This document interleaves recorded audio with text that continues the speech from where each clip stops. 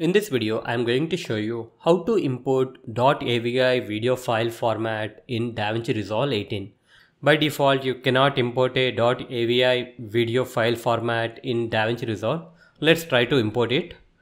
Here is the media pool. Right click on the media pool and click on import media. Here is the .avi file format. When I click on open, I am unable to do so.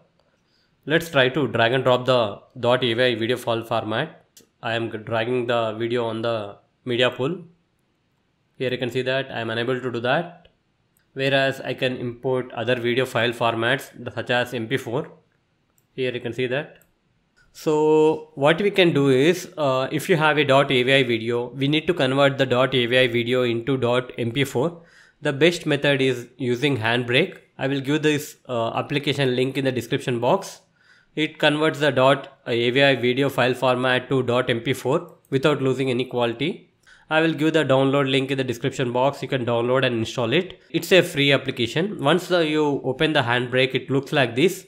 You can directly drag and drop the file over here, or you can use the menu option. Click on file and open the .avi video. Click on open.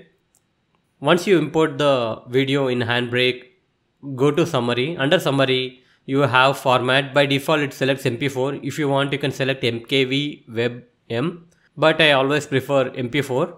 Select the location where you want this file. Click on browse, and I'm going to save this file in the desktop. Click on save. Now you can see the file format .mp4.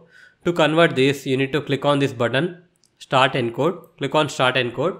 Now it will convert .avi format video to .mp4.